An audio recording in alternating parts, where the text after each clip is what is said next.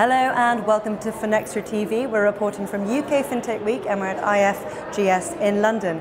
Kindly joining me now is Sophia Bantanidis from Citi. Sophia, it's wonderful to see you again. Thanks for joining us. Thank you. It's great to be here in person. I know, and a really good event, which I know you've been very busy at.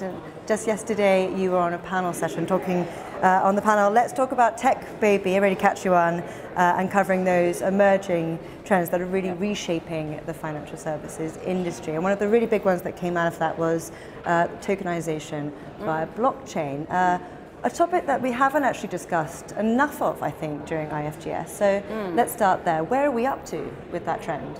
Yeah, it's a really good question and very timely for us at Citi in the department that I work in, Citi Global Insights, because we just published a big report on tokenization and blockchain. It's titled Money, Tokens and Games, Blockchain's Next Billion Users and Trillions in Value. Now, like you said, the potential for tokenization via blockchain, it has been talked about quite a lot in the past, and we think blockchain is quite different to other types of disruptive technology because it enters the sphere of money and value, and it enables us to transfer money. Now, we're not at the point of mass adoption because to be powered to mass adoption, it needs certain things. It needs the support of big ecosystem players as well as their involvement, so sovereign institutions, big financial institutions, big corporations, etc. And it needs collaboration amongst different participants, standardizations of platforms, interoperability, and compatibility with existing technology and software. So it's going to take some time. And blockchain is not going to have a ChatGPT moment. It's a different type of technology. It's a back-end infrastructure technology. It doesn't have that prominent user interface, which makes it more difficult to see and feel how it is innovative. But we think we're at an inflection point and that the growth of blockchain by 2030 will be measured in billions of users and trillions of dollars in value. Well, that's very exciting, a very positive note to lead off from. But still, there is quite a lot to consider, is there? So how do you see the space developing, and what does successful adoption look like going forward then? Well, successful adoption will be when blockchain has 1 billion plus users using it, but without even realizing they're using blockchain technology. And we think this is going to be driven by 4 different things. Number one, it's going to be driven by money and CBDCs, the adoption of central bank digital currencies by big central banks. Number 2, it's going to be driven by tokenized assets in gaming. Number 3, it's going to be driven by blockchain-based payments on social media. And number 4, the arts and collectibles, which are moving onto the blockchain because these industries resonate really well with some of blockchain's key features and characteristics, like trust, like provenance, as well as the ability for more people to invest in really high-value assets through fractionalization. But let me just touch on 2 of those things that are really going to power blockchain to mass adoption, namely CBDCs, central bank digital currencies, and gaming. Now, CBDCs, the adoption of these things by really big central banks, we think is really likely by the end of this decade.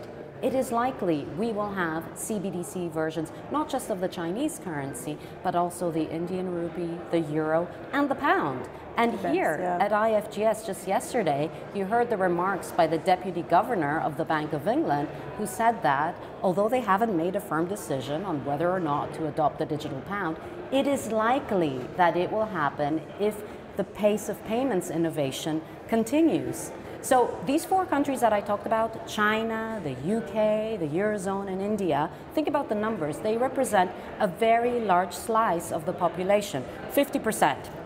And they represent 35% of bank deposits. That's why we think, and what we say in our report, is that CBDCs eventually could attract between 2 and 4 billion users, and up to 5 trillion worth could be in circulation, and about half of that could be linked to DLT or could deploy DLT. So really big numbers. And the second thing I wanted to talk about was gaming. I mean, gosh, think about big numbers here. Did you know that just last year, there were 3.2 billion gamers worldwide? My goodness, no, I didn't. Well, neither did I until we researched and wrote the report.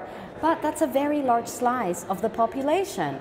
So if only a small number of those people adopt and use blockchain-based games, that's really going to power blockchain to be a success. And we think gaming is really going to drive blockchain adoption, certainly from the bottom up, and it will help make blockchain big. First with a small number of game adopters from Web3 companies in Asia, and then the West will help power that to mass adoption.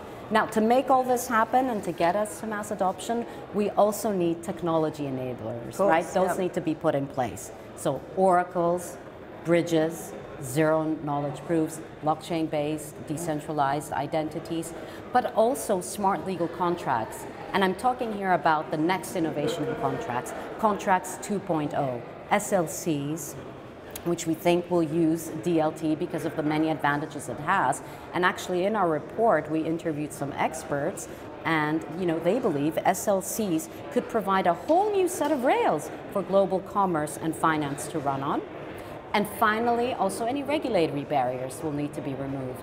And talking about blockchain and DLT specifically, it's very interesting when you think about the developments that just happened in Europe on the 23rd of March with the European Union launching the DLT pilot regime for financial market infrastructures, thus creating a very bespoke regulatory sandbox for DLT.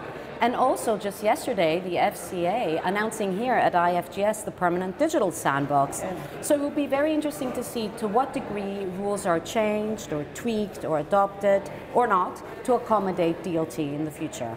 Absolutely fascinating, and some really significant stats you've highlighted there as well, Sophia. So what's your outlook then here? What's the sort of crystal ball question, as it were? How far away do you think we are from this mass adoption then? Yeah, well, it's not going to happen tomorrow. It's not going to happen, the moment we stop the interview. It's about 6 to 8 years away, so there is still some time. But what's happening right now is the momentum on adoption has positively shifted because governments and institutions or corporations, they're moving away from the theoretical research to the pilots, the trials, and the proof of concept.